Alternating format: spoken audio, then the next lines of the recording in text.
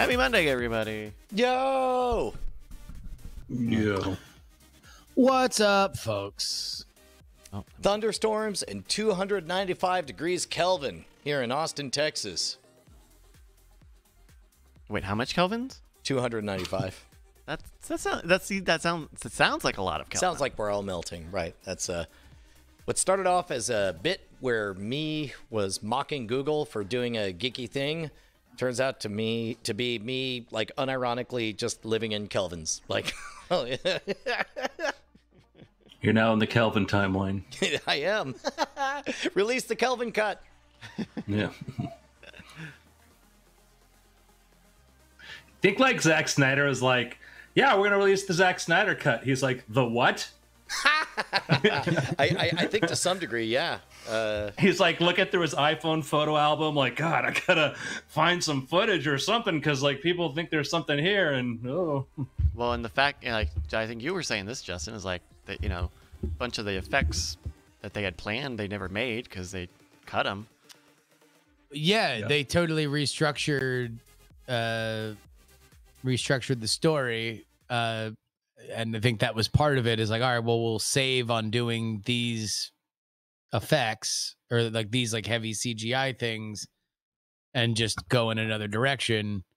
And now they're going to go back in the same direction because streaming's now a thing and they have a platform to launch. So like, I mean, in beyond the debate of whether or not it's a good idea to have the Snyder cut released, like, I can understand if you look at it from like, all right, all these actors have become bigger stars in the intervening couple years. If we had an original series starring all these people, it would be a big deal on any streaming service. All right. Who's Elon Musk's neighbor? Wait, what happened? Oh, I don't know. A Is car that- peeled out in somebody's yeah, microphone. no, I didn't. Yeah, I didn't know who. Yeah. Yeah, I think they're picking up Andrew's trash. Oh, maybe. is that what it is? Okay. In my Oh, mind, just I got- thought. it was Bryce, Elon Musk I- for some reason having a combustion engine sidecar.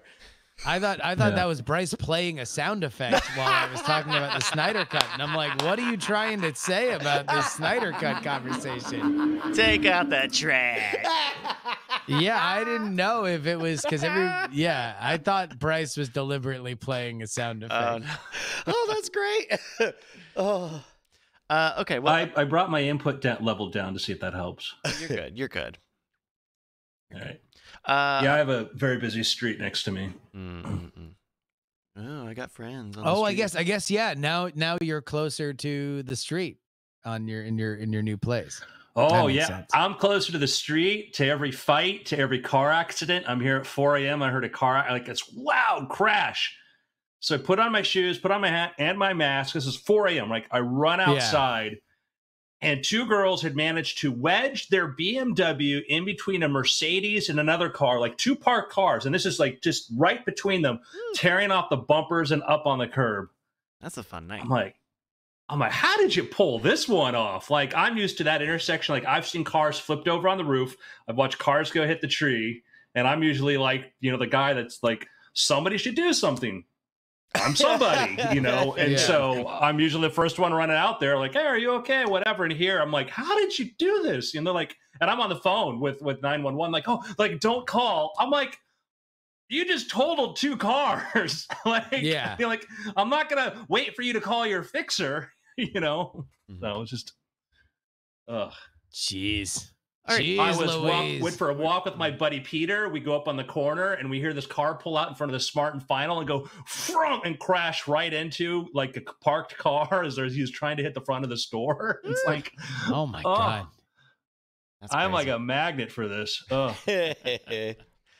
All right, because we got a little started. You guys want to, or got a Yeah. little late. You guys want to start the show? ready. Let's go. Yep. All right, I'll count you in 3, 2. Hello and welcome to the Weird Things Podcast. I'm Andrew Main, joined by Mr. Bryce Castillo, Hi, everybody. That's me. Mr. Brian Brushwood, Hello, beautiful people. Mr. Justin Robert Young.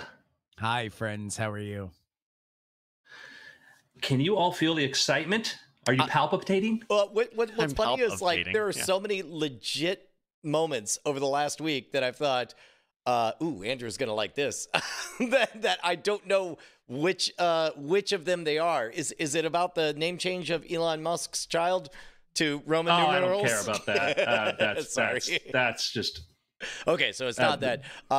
Is it the fact that SpaceX is about to send America's first American astronauts launching from America since forever? SpaceX/NASA. Yes, exciting. If you go to the SpaceX website, they actually have a beautiful graphic and they show you what they want the launch should look like. And so this is going to happen as we record this. This is Monday. This is set for Wednesday, the 27th of May. Is returning human spaceflight to the United States. Man, so nervous. I want to say I'm just excited, but We're nervous. Yeah. Oh boy. I certainly hope So everything goes off without a hitch. Yeah, I'm actually friends with the alternate, Kjell Lindgren. He's the guy. If one of those guys decides they get weak in the knees, they can't do it. Kjell's the one that's going to go like, all right, I guess I got this. So Wow. I haven't even bothered Kjell right now to see how what's going on with that. Oh my God! But, we're watching the animation right now, and of course they're just stepping out of a Model X completely already in their spacesuits. This is amazing. Yeah, they did the amazing graphics to show this, and They even the the- walkway and the support tower are like nice and polished and shined up. Like they're not like utilitarian like the NASA ones you see are. It's like its own monolith. How yeah. much If you of go that? take a look. Sorry. I wonder, like, part of me wants to mock how nice everything looks and how cool their design is. But truthfully, we live in an age where, to investors, it's you can have a PC of going to space over in Kazakhstan, or you can have a Mac of going to space right here in America with SpaceX. Well, and that's Yeah. the issue. The issue is that we've been paying, diamond encrusted Mac prices for PC For a parts. PC, yeah. For decades now. That if you look at the fact that this is supposed to be the budget option, right? Like, oh, like we're involved in this because it's cheaper. Like it's going to be a lot. It's going to save us money. And yet it looks like it's the bigger brother of the robot from WALL-E. So yeah, kind of two things to think about are like the launch tower that they've had for the SLS, right? Which apparently they had to rebuild, costs over $1 billion. $1 billion is how much they spent for the launch tower for that, which is more than like the entire development cost like SpaceX has spent on most of their stuff. There was a story, and I mentioned this before, but it's worth repeating. When you have your rocket on the platform and you've got your satellite inside that nose cone, it gets hot inside of there. So you want to keep it cool. You want to ventilate it. And so when SpaceX went to do their first launches, they go ask their friends at NASA, like, well, what do we do? Like, oh, we go hire from this company. They build these air conditioning systems. They're like $20 million systems or whatever, but they keep the things cool. And SpaceX is like, all right, let's take a look. And they're like, it's an AC unit with the tube that pumps air into there. And like, we pay like 20 million or whatever, millions, whatever. And SpaceX like, what if we use an industrial air conditioning unit that we'd use on top of like, I don't know, a Walmart? And they're like, I don't know, we haven't tried that. So SpaceX gets an industrial air conditioning unit and a big hose, puts it in there. Guess what? We saved millions of dollars because we just didn't assume, we had to spend millions. It was just insane. That is one of those things where it's like you can't know what you don't know, and who in the structure of a monopolar NASA kind of enterprise, let's say an Apollo program or whatever, like nobody becomes the hero for going out and trying something crazy like that and then saving a few rounding errors at the bottom of the budget. But I don't know. We've made it pretty clear we're pretty big fans. I love hearing stories of this. But here's the scary part when it comes to a world of possibly what could look like kind of cut rate budget solutions to whatever. Like all that boils down to is, do they go up safely and come down safely? And do they keep going up safely and coming down safely? Yeah, and it's a matter of figuring out, you have to ask why we do a thing, not to say, oh, it's dumb.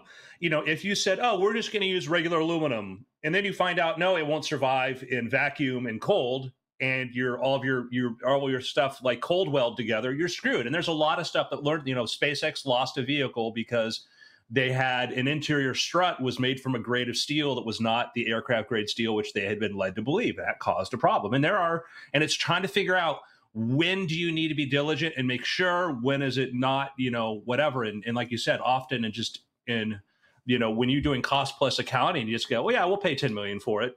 We'll pay $10 million for a $50,000 air-to unit. All right. Let me ask in terms of the mission, because by the time that we do our next episode, it will have been done. This is going to put a crewed capsule up into space, and then does it do anything up there before coming down? Docks at the International Space Station. Docks with the ISS. Okay. So I assume this is an unloading. They're leaving the attending astronauts on the ISS, and it's coming home with or without people. Well, it's going to stay up there with the crew, and then when it's time for the crew to return, they'll get back into it and return. Oh, wow. So it's not even like a refuel run where it's like get up, drop it off, head on back home. It's like it's kind of just an extra room for a while. Yeah. Wow. Yeah. I've seen a number of articles, and we've talked about them before. The two astronauts themselves who are going up are seasoned professionals who both have been up before. I believe one of them, or maybe both of them, were on the very last space shuttle missions. They seem to have an easy friendship, and there was, some article that used the word slightly goofy, which kind of made me instantly fall in love with them. Yeah, these are guys that have just worked together under complete and total pressure and are able to handle that.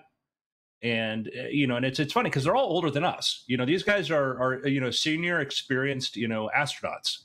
And it's often when you go look at who does a lot of the testing. I remember when when it was Spaceship One, when they did the first test of that, you looked at the guy who piloted that was like 60 some years old. Yeah. And it just shows you. Yeah. Was it Burt Rutan was the pilot or the designer of that?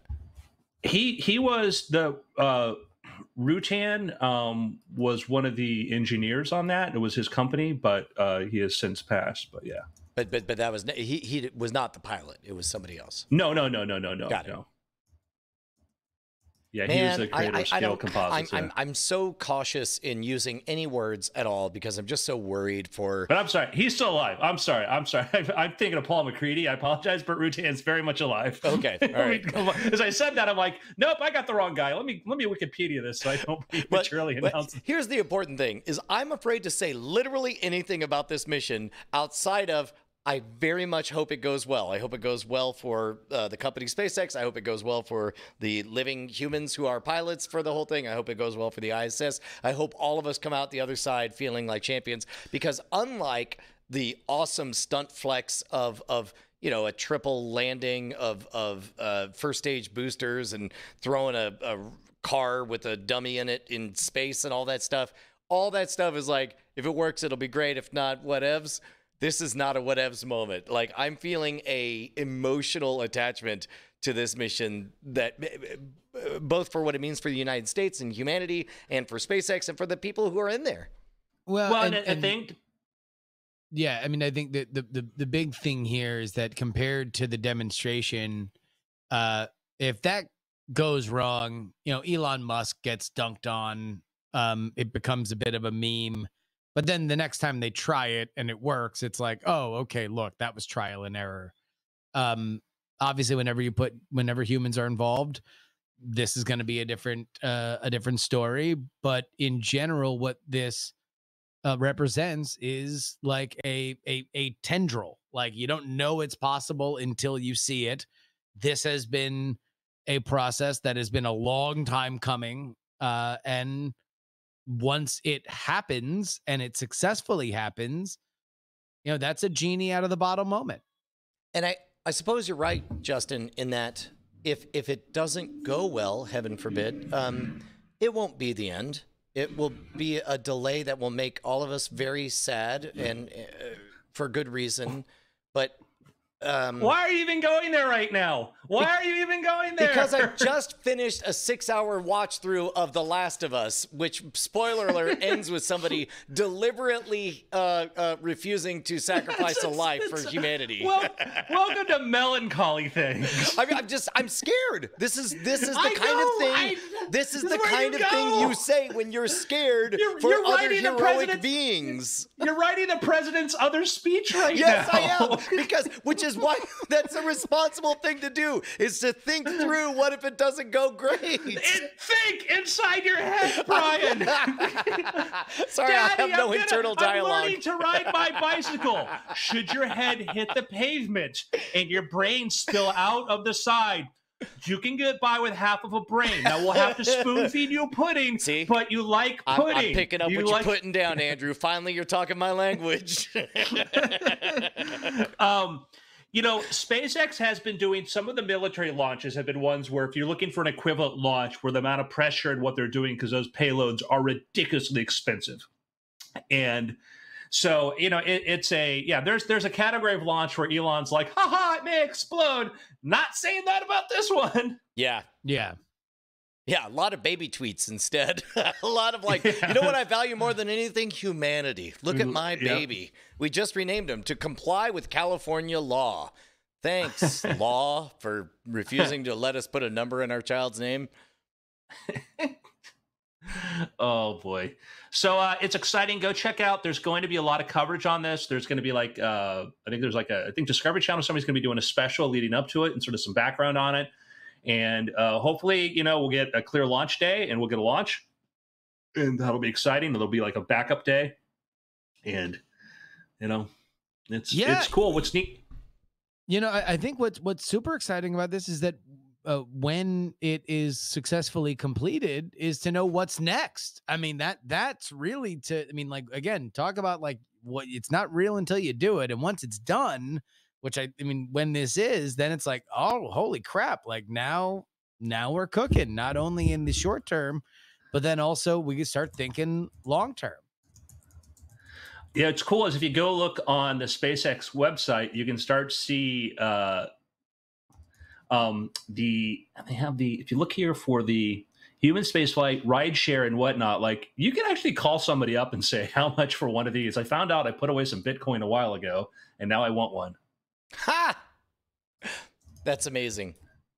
I suppose it's almost like a joke in the extreme couponing world of like you can go anywhere as long as you don't care where you're going.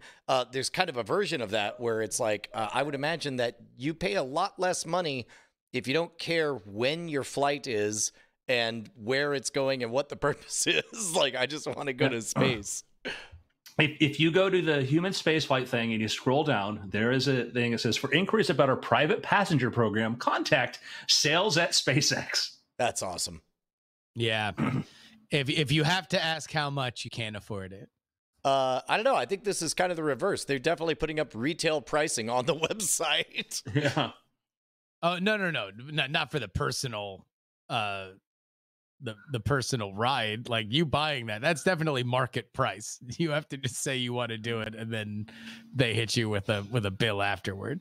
Yeah, like it's so funny because like, you know, everything's negotiable and it's like even going to space, because I guarantee you get your name on that list and they say, well, it's $10 million to go up, and you're like, nope, too much, and they're like, okay, goodbye. Ring ring. You won't believe it. My manager, he just hit me up. He said, we got quotas this quarter, and I'm not supposed to do this, but $2.5 million? Now you have to hold a CubeSat in your lap. All right, listen, final thing. Look, I swear, I'm about to get fired from SpaceX. I could let you go for $998,000. Now, mind you might die. There's a chance that you're going to die. It's an experimental ship. You are going to understand Now, There's a what's the lot of problem? death Is involved. that you don't have the cash right now. We have financing options. Let me get Gary over in financing. Hold on. Hello, SpaceX financing. It's Gary. Of course, he works in finance.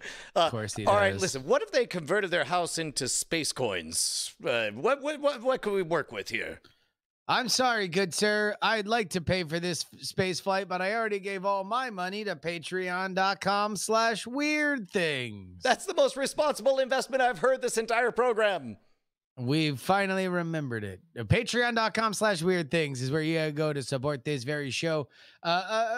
Folks, we're trying to do our best to keep this going. We're doing this on a Memorial Day. We're working on a holiday just for you. Patreon.com/weird things. Get your custom RSS feed and get the After Things podcast before anybody. Soon as it goes live to you.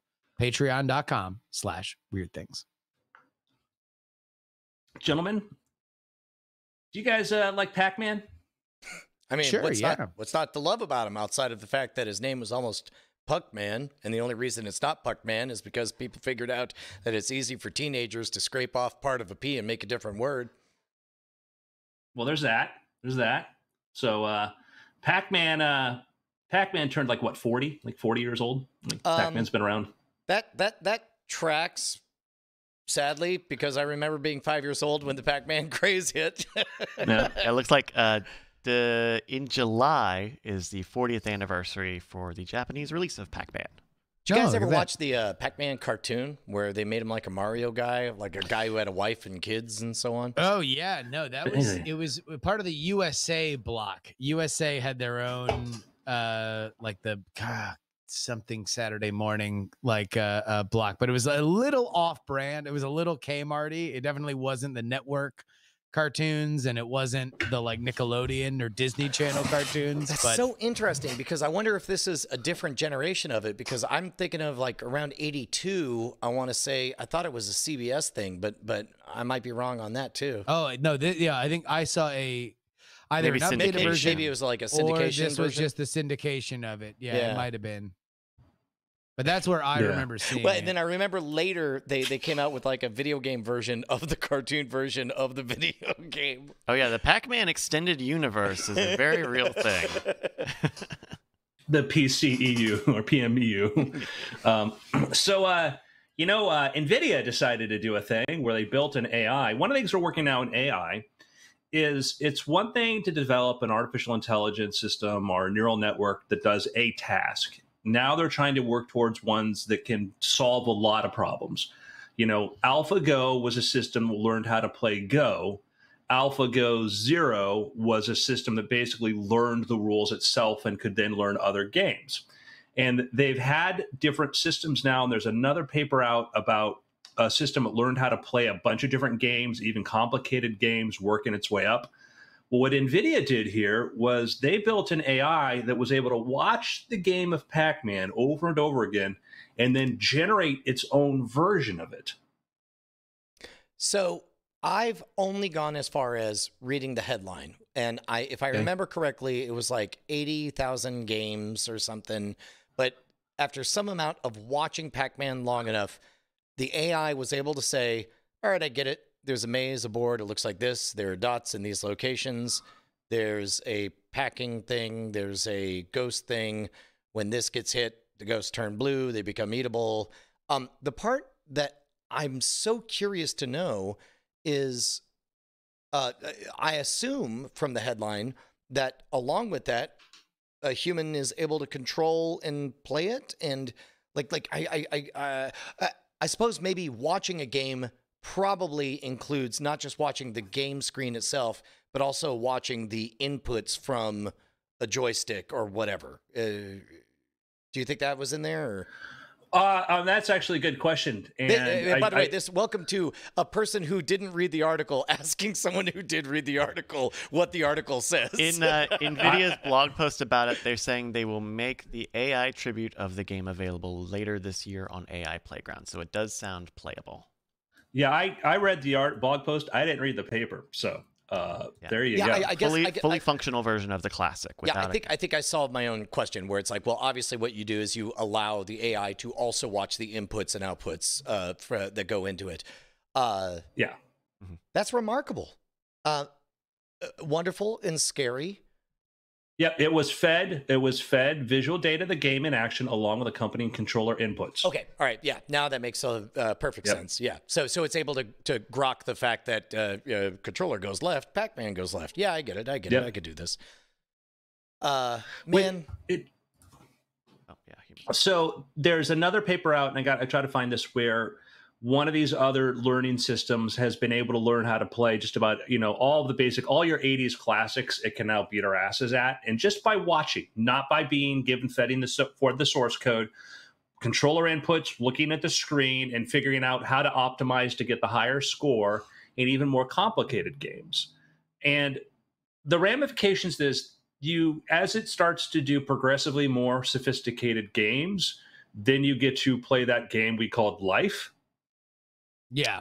well, and we touched a bit on this last week on one of the Night Attack happy hours, where I think we were talking about how TikTok is a weird platform because it watches you watch it, and then it doesn't ask you for your input on what you want to watch. It just sort of like, we get it, we're watching you watch this stuff, and not that I'm a fan of it at all, but I can't. It seems like such an obvious thing that has to happen sooner or later. How long until we have a social network where part of the check yes to agree package includes also, we're going to watch your eyes for eye dilation, we're going to keep track of visually your pulse rate, we're going to gauge your your interest via micro expressions, and we're just going to feed you whatever will keep you very interested. And seems like if an AI can recreate Pac-Man from scratch just by watching it, it could certainly figure out what things to show a human to keep them interested and keep them watching. Brian, I don't subscribe to your conspiracy theory Orwellian story. Let me move on to the next one, which is Facebook just announced that Oculus has sold $100 million worth of games and maybe coming out with a new Oculus Quest headset at the end of the year. And by the way, they've been working on eye tracking and putting cameras inside there to watch your face. Let me guess, there's a feature of the new Oculus Quest, a fourth and fifth camera that are pointed inward? No, actually, they've been testing that. Wow.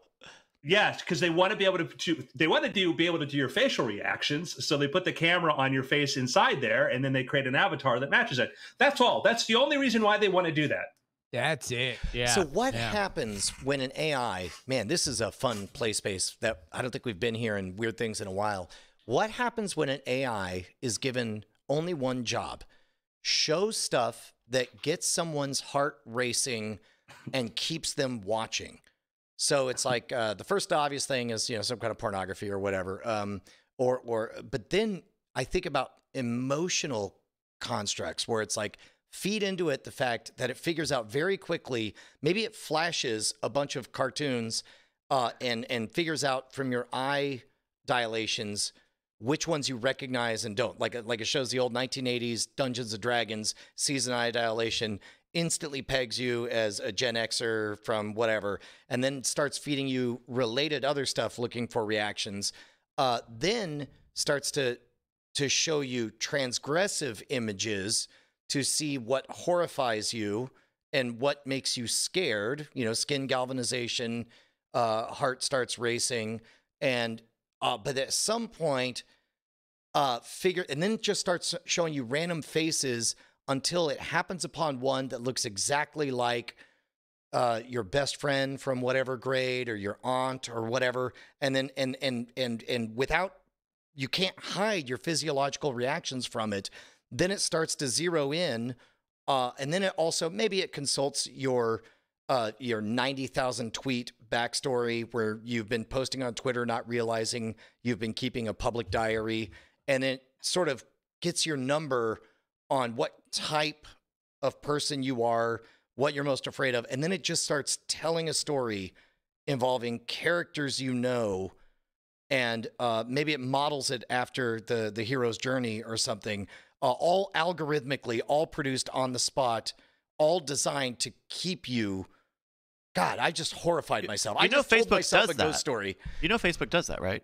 Yes, but They do those but, Facebook memories of here's your relationship with your best friend from elementary. Like they do that. I mean, yes, it's not the big Homer's Odyssey that you're describing, but it is the more consumer friendly thing. I guess which is, you're right. Here are the I'm photos of you and your friend from. I'm over really here. just describing a slightly higher fidelity version of it, similar to in the movie Minority Report. Really, he's just watching a slideshow of his kids. You know, he's watching home movies, but it's transformed by the fact that he's taking a drug that makes them seem like he's actually there. So there is, I guess, really, they're already doing it. We already live in a hellscape. Everything's dumb and terrible. Well, it all depends upon to what end it's done for. So like I don't like those Facebook things, and Apple does it too. Like, oh, here's your year in review. I'm like, F you. Like I don't need some algorithm thing trying to pull my emotional strings. I'm sorry. That's one of the things that actually turned me off from Facebook. Because one, I saw some people like, oh my God, I'm going to post this my amazing year. And like, you did jack nothing. You did nothing this year. You have nothing to be proud of. You should be ashamed of yourself. Why are you sharing this with everybody? You know know what's what's funny? with this platform. Everything that you described is exactly how I feel in the first frame of any time Apple ever shows me any of that. And it's always the second frame where I go, yeah, but that was a pretty cool moment. Hanging out with manatees with Justin. That was great. I never put the needle into my vein. Never put the needle into my vein. Mine are always messed up because I use my phone for like utility stuff, like to take time codes and stuff. So I get a lot of like, oh man, remember a minute 23? Oh, Same thing. Mine's like 18 minutes and 16 seconds. Oh my God. Do you remember where were you when you got 1 megabit upload Yes. on this day? I think that it's like anything. You have the power to do things like you can make the Wizard of Oz or you can make Triumph of the Will. Yeah. Both amazing, well accomplished, incredibly produced films. Completely endorsed by Andrew May. Just Yeah, one I've seen all the way through. The other one was a musical. But that is it. That is the power of storytelling, and I'm excited about and terrified that we have a film. There is a world in which film or TV didn't exist, and we ended up with something else, and I don't know what that is, or completely different kinds of narratives or something. But with AI, like Brian, when you were describing like how to hit those responses, like yeah, there could be forms of storytelling and stuff that you think about a dream and how you get to the end of a dream, like, oh, that's a great dream. Then you explain it like, wait, that made no sense because your brain, the part of your brain that says this makes no sense is asleep. right. And I could see that like we could end up with just things of storytelling that just seem completely bizarre but make sense. And with these neural networks and the way they're able to train and learn and try to solve for trying to do a thing, it might be a thing where there's a film for Brian, which is this 75-second thing of a bunch of different photos and music and stuff, and you're in tears at the end of it. And I'm like, he's a crazy person. I'm like, well, Andrew, watch yours. And I'm like, oh. Yeah. Well, that's interesting too, because I didn't think about from a magic trick perspective. We've already seen with some VR stuff, like it taking advantage of the fact that we need to simulate people being in a bigger space than they physically are by having you, when you turn, it over rotates or whatever, or under rotates. So essentially you're walking back and forth, but it doesn't feel that way.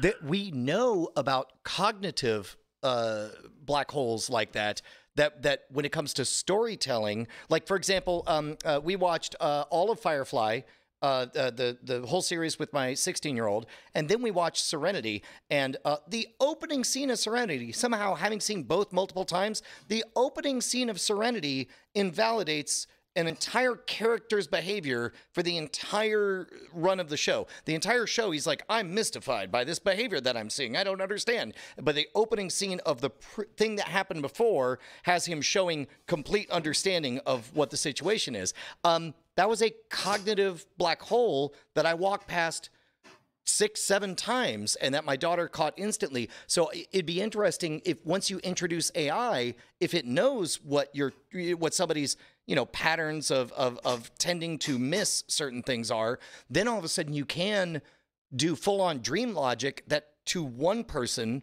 would totally track, but to anybody else would look insane.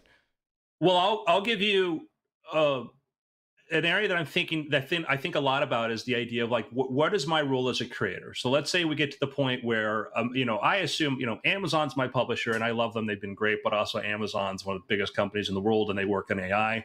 At some point they're going to have, we've talked about before, the virtual Andrew. This is the thing that could write Andrew Mayne books. What if my role at some point is, okay, I produce books and I have a story I want to tell. There's a Brian version, there's a Justin version, there's a Bryce version. It's essentially the same story, but you guys are going to experience it in a way that's more suited towards you. You're going to get okay. So I would imagine it starts off as existing novels. Like let's take all of your existing novels, and there's a new algorithm that says, "Hey, we got this thing. We now have 10 years, 15 years of psychological profiling on Brian, Justin, and Bryce. We suspect that your ratings will be a full star higher in general if you allow us to punch this button, and it will essentially make your book 20% more relevant by customizing insignificant key details to make references that we know you made these references because you thought they were universal. These will become more specific references that will resonate with these individual users. Do you want to do it and allow a customized version of your book?" It's like, as an author, why wouldn't you, right?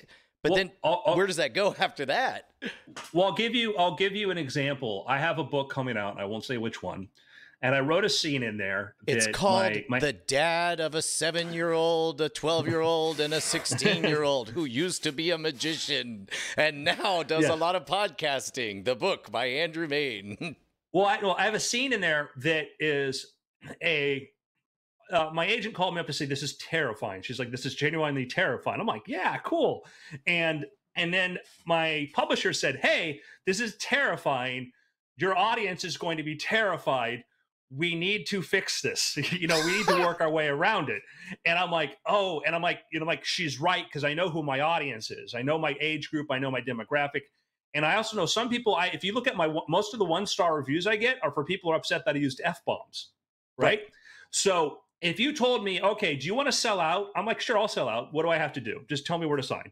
I'm like, "Okay, sign this." And then what we'll do, that person that hates the F-bombs, the version of the book they get, there aren't going to be F-bombs. The people who are going to be terrified about this scene, we're going to use an AI to rewrite it. It'll be the same information we'll get across. It won't change the story, but we're going to tone it down. Not, for Justin and Brian, I'm going to actually make it even more terrifying because I want them crying. Okay. For anybody else, we'll tone it down. And to me, it's dangerous. It's very dangerous as an artist, because as an artist, you say, how much do I want to cater to it? But putting that argument aside, that is one of the things I think that there could be, is the idea of, okay, algorithmically, help me make this book for this person and for this person and this person. And in a month or two, we can talk about some more examples of stuff like that, of like the power of what we can do now.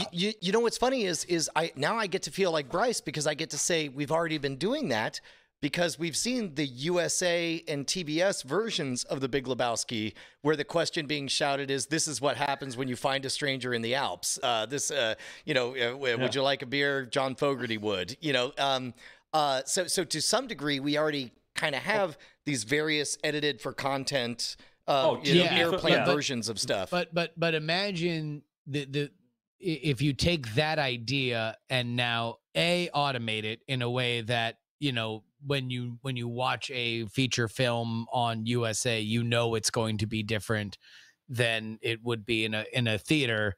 Now it's the exact same thing at the exact same place. But you've got these inflection points that can be dialed up or down. It's fascinating. I don't know whether it damages our collective discussion of art, because art in and of itself is so hard to pin down, that like the way I experienced a movie and the way that everybody else did is always going to be different. Or if it makes it a richer conversation to understand where our differences are and how we got there. Well, I think there might be categories. For instance, like if I was going to write horror, then I'd be like, "Hey, I'm going to write a straight up horror novel. This is the way it is." But if I said, "Okay, I'm going to write, sort of more, mainstream commercial, where I'm going to filter certain things," or if I say, "Hey, I'm going to do my individually adjusted version of other stuff. And I think it will be, artists will have to decide, when do you want to do this or not. Like, I don't imagine Stephen King ever doing this, because I think Stephen King, but then again, Stephen King will let his stuff be adapted into TV and film versions where they will do those reductions. And so I say we've already agreed to it in theory. It's just the conditions that we negotiate.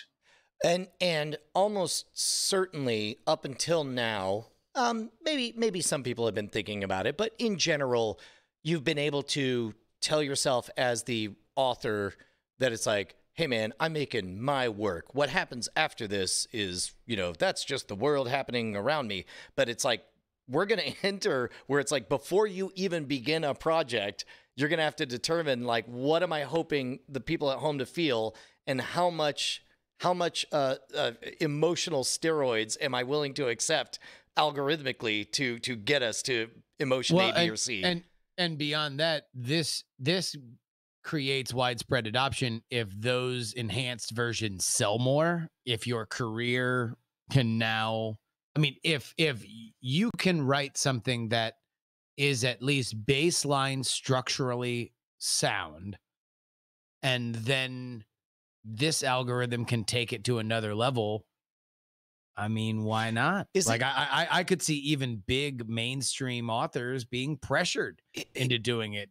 Here's again, I'm back to another Bryce moment. I think to some degree we already live in that world, only it's highly inefficient and very expensive, and it's called the Disney Corporation, where they brutally, no one auteur is allowed to completely own a project from beginning to end. Instead, everything is subjected to a brutal series of test viewings and feedback, figuring out how to plus everything, figuring out how to hit all 4 quadrants and all that stuff. And in general, they create very, very good stuff. But I'm with you, Justin. Like, what does it change if that's affordable and you get 80% of all that benefit from an algorithm? And it's, and you illustrated an example too, where, they're going to put $100 million on the line. Of course, they're not going to let one person have their way. Right. And it's, and it's problematic in some regards. And that's one of the things I watch sort of artists go, I get frustrated with this interference. It's like, they invested in a thing. They want to get their money back, and they may make their goal is to get the money back, not to see your artistic vision realized. You're not getting a grant from the National Endowment of the Arts. You're building a business, and if you choose to do that business, you got to recognize what that business is and choose your partners carefully. But it is, and this is going to happen faster than we think. It's going to happen faster than we think. Some might suggest that it's already happening. We're just waiting for it to be more public that this stuff is available and out there. Well, you look at like press releases, what happens, like, there's the stuff we see publicly, like the NVIDIA thing doing this, and then the things learning it, and then, who knows what goes on behind the scenes. And also, like, there was a press release too, like 5th most powerful supercomputer in the world now. Publicly, and they have to say publicly because who knows what the Pentagon and what China has. OpenAI. Right. OpenAI and Microsoft made a deal. Microsoft built them the supercomputing cluster. And so now you've got like the 5th most powerful computer in the world, or the top 5 computer is building neural networks and stuff. And we're going to get more of this stuff. And the outcomes from this are just exciting and terrifying and fascinating. It is so funny how quickly fear turns to optimism. Like, you could say that and I can instantly get scared. And then the next thing I could say could be like, and it's focused on solving coronavirus. And then suddenly I love it. Just like that. Yeah. And making it more lethal. Oh, duh. No! But cheaper to get away from in space. Well, that's why there's a number of organizations now, like, because we talked about OpenAI, which is looking for the benevolent, how to find, benevolent use of AI and kind of prevent sort of Skynet. There are other organizations too. There's partnerships now, and they're trying to find these ways to sort of like, okay, we've got these powerful things. How do we decide what's too dangerous, what's not? Let's let our peers look at this stuff and see what we're doing and compare. And, there was actually another OpenAI reference. There was a paper that came out a couple weeks ago, and we talked about this before, at how their AI algorithms are accelerating faster than Moore's law, meaning that they're getting more efficient towards the amount of space they use, the amount of processing power. which means that we're getting more and more efficient at these things. And that means that rate of acceleration to the point at which things happen. There's companies right now that do code completion. Like if you're writing computer code, it'll suggest how to complete your code. Now they're going to get to the point where it'll probably look at what kind of program you're, oh, you want a for loop here, don't you? Okay, let's put the for loop in there too. And it's like, oh, I got a better image optimizer for you. And it just... So we're already starting to see kind of the nibbles on it where like in Gmail, when you're writing, they have a new feature, relatively new feature, where when it sees you obviously mistype a word, it doesn't even ask you. It just corrects the spelling of it, and then just, you know, it does underline it so that you can go back and fix it if you want. It also has very rudimentary one-line replies that you tend to use built out of your own words or whatever. But it's like that middle step of like fan letter says a whole bunch of things, and you're like, and it's like there have been enough exchanges with fan letters that I'm certain some algorithm could say, hey man, I got this. Look, you start by thanking them. You start to connect with their letter to talk about what it means to you that they said this thing about it. You mention a story about why that was hard, and now you feel good that you made the right decision. Then you thank them and you encourage them to watch your next thing, and you ask them if there's anything you could do for them. I got this. Let me do this. Which again, back to my internal Bryce is now saying, we've had that. They're called personal assistants. but again, what happens when it's a robot that does it at scale? So this is how I imagine sort of your news feed, information feed of the not too distant future is you'll get a notification. Boom. You thanked so-and-so for sending you a nice fan mail. Yep. You're like, cool. Did you want to follow? And like, oh, follow up and say, and like, and I think we got to get used to the idea too, because here's the thing I think about virtual assistants. We'll get used to them and know the idea that a good virtual assistant will be like, hey, if this is important, I will flag it to the man upstairs, but I'm also going to let the man know you got it. Okay. And if the man wants to respond or whatever, they can respond or whatever, but they know that this happened. And if you get used to the idea of like, I'm like, oh yeah, I want to talk to Brian Thursday. Hey, Brian, I want to talk Friday, Thursday. And I get Brian's virtual assistant says, Brian will try to fit it in. Good enough for me, what's really wild is there could be a time where Brian and Andrew will meet each other for the very first time and have a first exchange of any words. And it will be because both of our virtual assistants say, you have a meeting at 2 p.m. with Andrew Main. I'm like, great, who's that? And it's like, you've been talking with him off and on for 4 years. He complimented your project. You thanked him. You complimented his project. These are the things you said to each other. Here's what you, what quote unquote, you know about him and what he likes. Enjoy the conversation. And I don't know that will in any way harm that connection we have in that moment. If I trust the algorithms that brought us together, and I trust the track record of us consistently saying like, no, keep us in touch. That kind of happened just a couple days ago, because I saw you and Matt Ridley chatting on Twitter, and I, just butted in saying, you guys should collaborate. What I was really saying is, I'm a fan of both of you, right? And then Matt Ridley said, then retweet my book. And I was like, I'm very flattered that matters to you. Here, I retweeted your book. It's great. Yeah. I don't know. I don't think it makes anything less real. It does make it feels weird though to think about. Oh, well, I think part of it is the idea of when you think about the way I think that I'd be comfortable with uploading myself, my consciousness upload would not to be upload all at once, to be doing it gradual. Half of my processes are taking place online, half of them in the flesh, and over I just switch more to one side than the other. And so it's not like one day I wake up and it's just virtual me. It's the meanness got spread.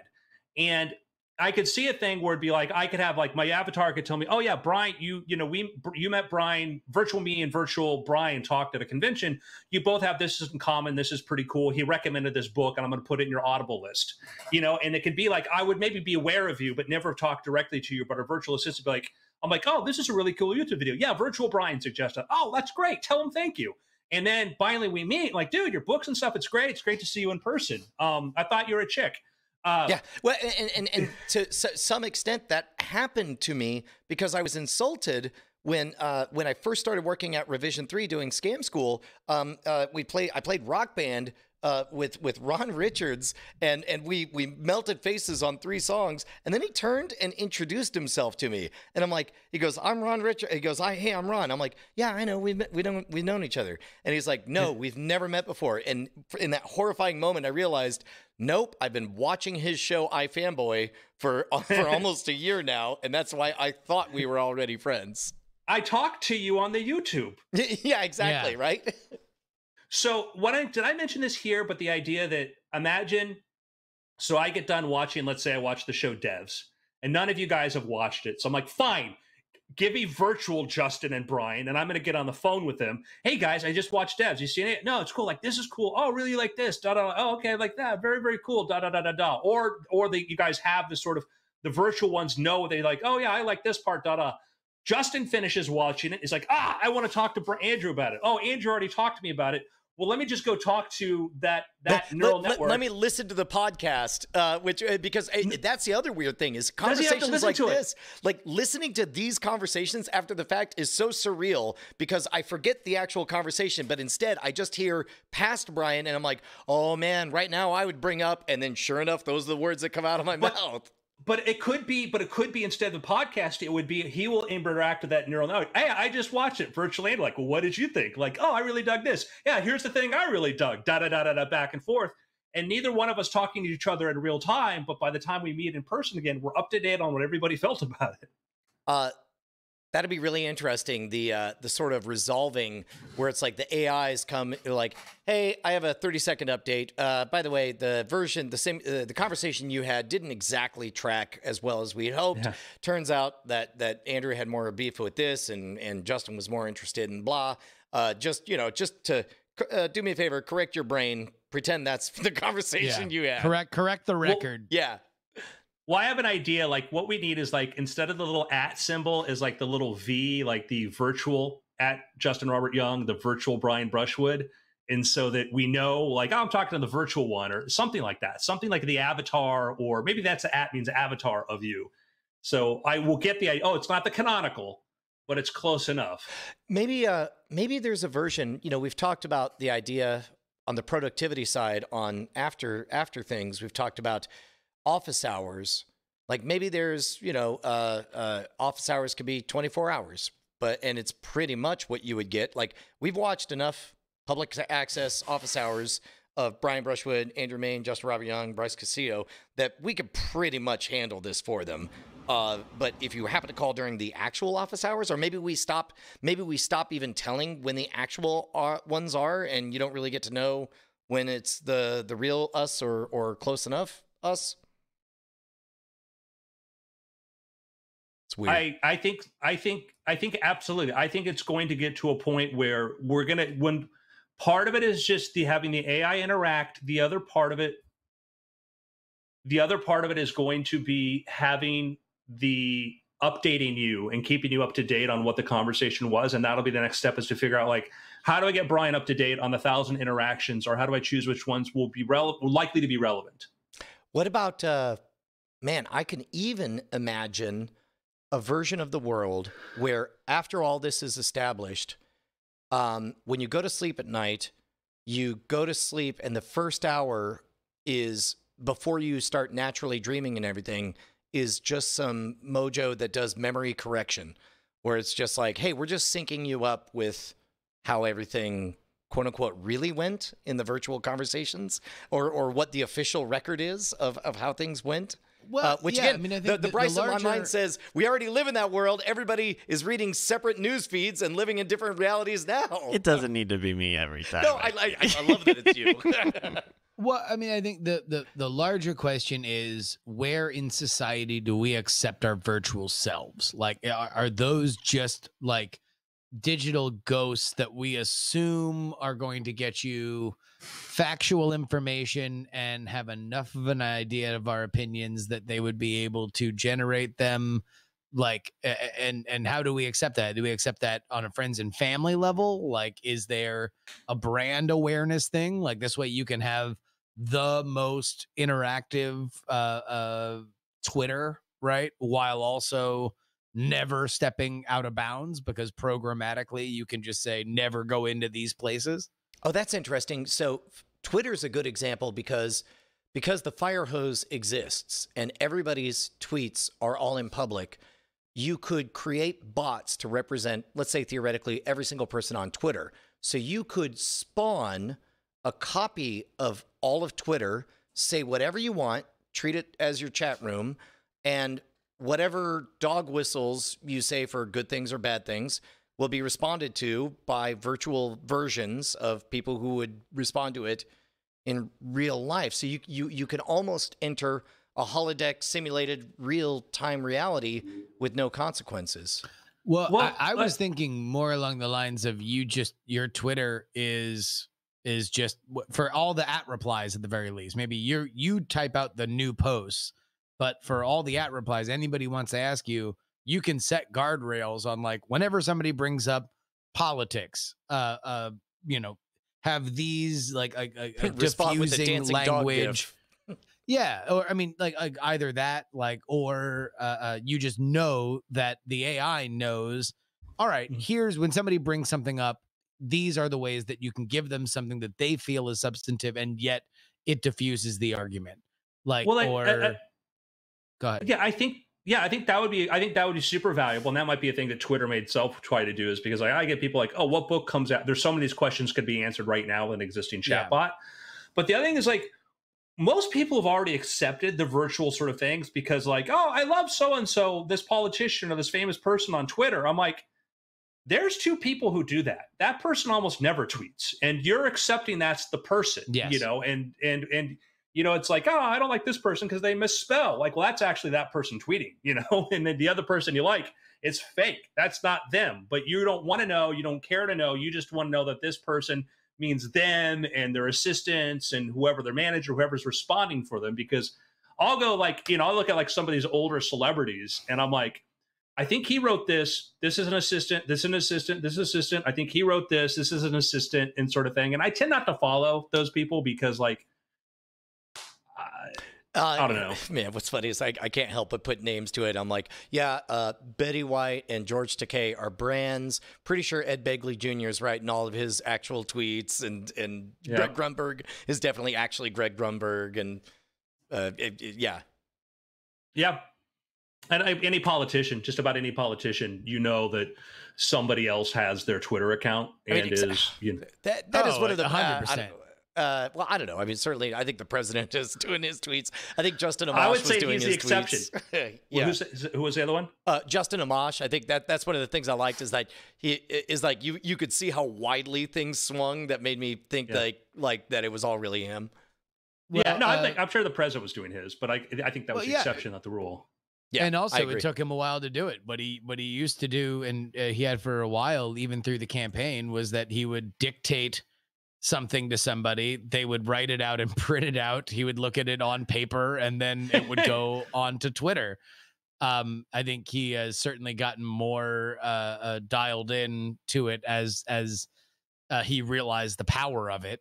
But yeah, in general, though, like, yeah, the people that have big Twitter followings in politics generally have teams to help them do it. Yeah, I Dr. Chiron said, I gave up on Twitter a couple years ago due to toxicity, and I totally understand. Let me give you a piece of advice which you can think about doing. You just create a list. Create a list of people you want to follow. Not all my friends are in that list because some of my friends get very political, and I don't want to respond to this, or they say things that I'm like, I know they're also, angry and they're saying this. If I can add on to that, make sure it's a private list, because your friend of mine, Andrew Heaton, accidentally didn't know that he had a public list. He made a list titled "People I Need to Unfollow." And then all of a sudden, all of these like governors are DMing him saying like, "What's going on, bro?" So he ended up like negging half of Hollywood and then becoming good friends with them as a result of apologizing. Yeah, that was one of those social media manager things that like he was trying to utilize and didn't realize that he'd made a public list to like insult like the most insultable people on Twitter. Yeah, so make a private list. Private. Make a private list, and you can have a wonderful, interesting sort of experience on Twitter, because there are some people I know who are pretty positive. They know they're not going to shove their politics in my face and whatever, because it's not like I'm going to Twitter. I need to hear more political opinions, you know. I want to hear what everybody else is upset about, because I have none of my own. You know? Yeah, thing that was rarely spoken aloud. I'm undecided. Let's check Twitter. Yeah. So you can have a very, very cool, like, yeah, raw Twitter, even with people I like and I have conversation with in person, is not fun, because a lot of people, they treat it like a garbage disposal. Yeah. You know, like, I'm angry, I just flow this into the Twitter, and it's like, and I'm like, what's coming at me here? Hey man, I got a pick that I suspect will take too much time to talk about in as the depth that I would love, but I finally watched all of Devs, and my goodness, did I like Devs a lot. I know Bryce You has should beef. talk to Bryce. Well, Talk to Bryce about that. Bryce hates Devs. Indeed, we will on today's Spoiler in Time. I'm actually really looking forward to hearing what his experience was. But Andrew, Hatred. have you already seen it? Burning hatred is his experience. He thought it was 100% crap. Have I seen it? When I was knocking on all of your doors with my Watchtower magazine, telling you guys, have you heard about Devs? Sorry, it was lost in the noise of all the other ringing doorbells of everyone else asking if I'd heard the good word. But I finally watched it, man. Oh. My goodness. Looking back on it, I can't find virtually any wasted space. There are moments that things are left on the table. Holy crap! I can't wait to argue about it. There we go. I'm really excited. Bryce. Damn it, you got Hater me. Bryce. No, is it's going to be hating great. on It's going to be a great conversation. I loved it so much. I finished it. I maintained my composure long enough to get downstairs, open the door, look my wife in the eye, and then laid in her lap and just ugly cried for 5 minutes straight. It was an extraordinary experience for me. Appreciate it, Oh, brother. it was very powerful. I love Devs because I love Alex Garland. Alex Garland is a guy that he is going to explore a topic.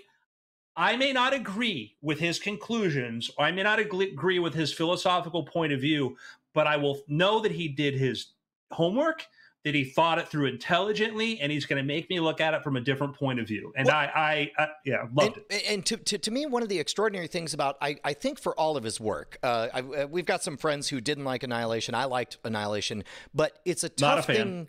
It's a tough thing to have dual tasks where it's like you want to convey interesting ideas and conversations, make them accurate or at least scientifically plausible. And then also, oh, by the way, could you also make it absolutely gorgeous from beginning to end? And the only other example I could think of really nailing it is Sam Esmail with Mr. Robot, where it's like that is accurate technical hacking from beginning to end with exquisite attention to detail, also visually gorgeous to look at from beginning to end. And Devs, it feels like the same thing for me.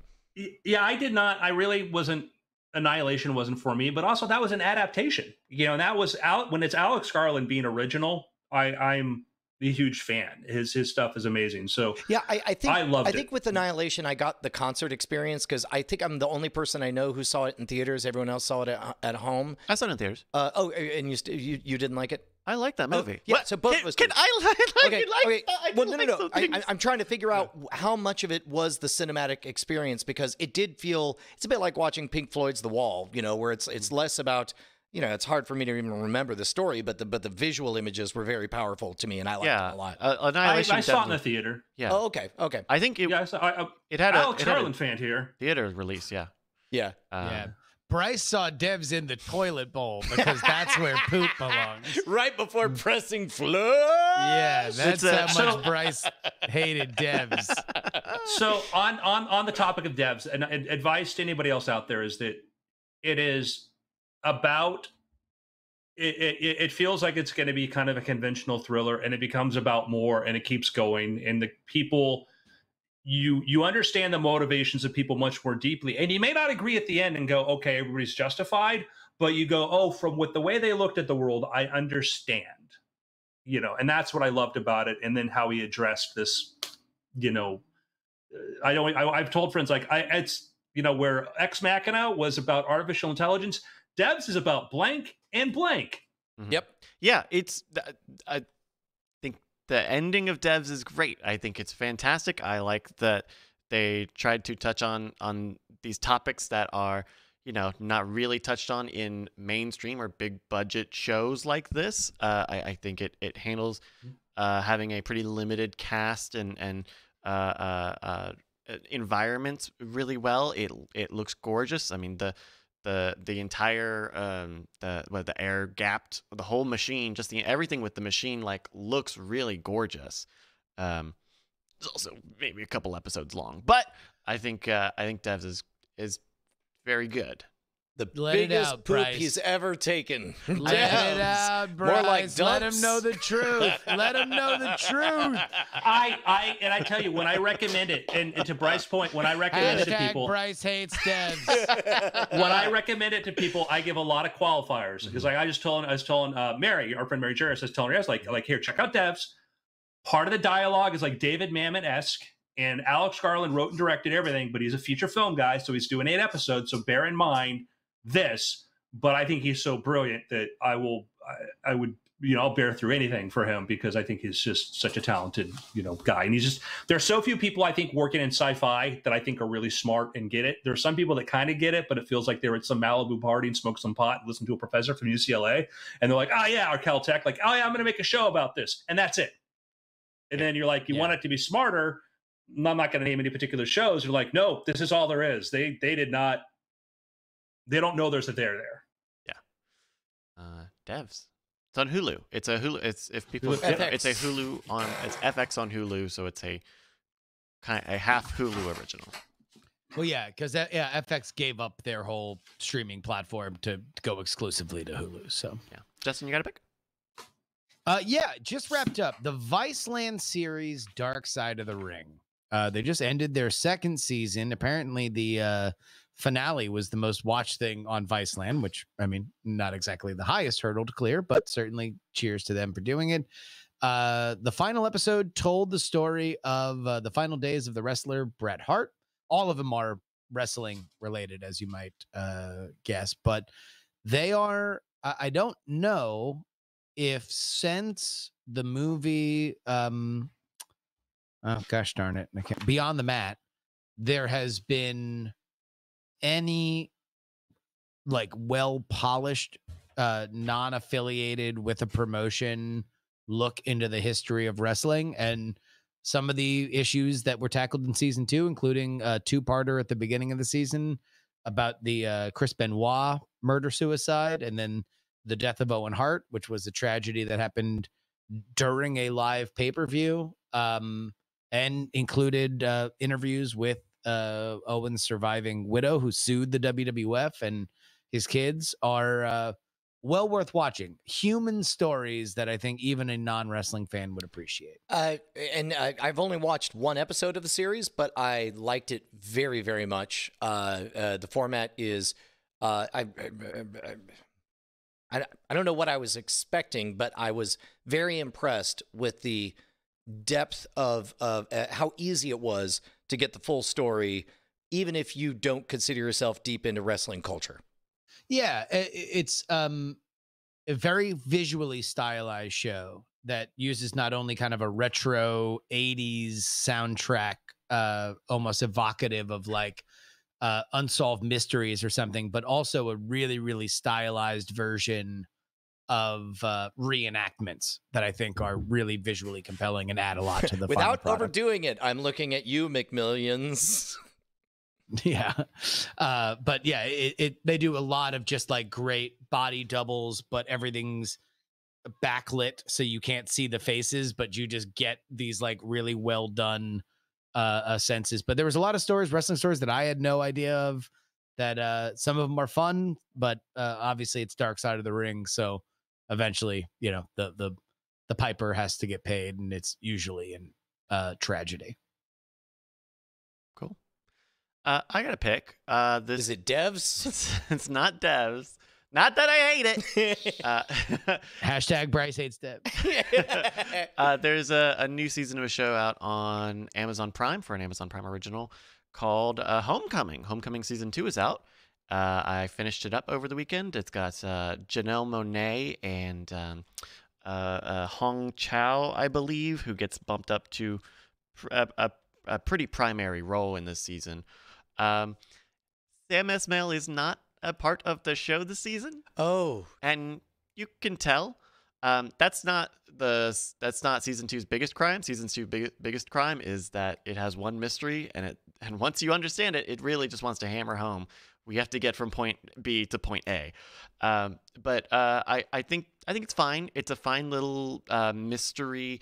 It's a lot like season 1, which is like, what's going on? Who are these people? What are the machinations of this kind of dark, scary corporation? What are they doing? What are their motivations? And it doesn't have the same impact as season 1. It takes place in the same world, and a lot of the same characters are still there. But I think the stakes are really, really low in terms of the what lives are at stake and what the ramifications are for the planet. I think the stakes are really low, and by the end of it, you're like, okay. That said, it's 7 half-hour episodes. It's not even 8 like the first one was. So, or no, 10. I think the first. I thought putting in the office coffee maker really was a good idea. I think that in the end, not having to go out to Starbucks was kind of an important decision for the show's, narrative price. So do they wedge a bunch of Amazon products into it, or what? No, what's I happening? have no idea what he's talking about. I just heard low stakes. I don't want to spoil it because there's not a lot of it. In fact, I would say there are probably 2 main mysteries this season, which is who is Janelle Monáe's character, because the whole thing is she wakes up in a boat with amnesia, and what is going on with the company. And you find out what happens with Janelle Monáe in episode 2, which is pretty good because the Amazon X-ray also spoils it just immediately. If you pause the show, it will say, "Oh yeah, here's who she is." Sorry about it. It's a bit like when spoiler alert. It was a bit like when Bryce said, "Oh yeah," and well, Jason Bateman's in the first couple of episodes of this HBO series, and then episode 1 is like. Never mind. So yes, okay. So it is a lot like that. And then once that's revealed, I'm glad it's only 7 episodes instead of 10 last season, because I think really it only justifies maybe 5 episodes. But I think the performances are really good. Janelle Monáe is great. Hong Chow really blossoms into being a kind of multi-dimensional character instead of just being like this strange office administrative assistant. So and then some cameos from people from last season, but Homecoming. As somebody who thought I hated Homecoming while I was watching it, and then the second it was over, instantly thought that was fun, that was cute, I'm glad I watched that. Recommend or do not recommend season 2?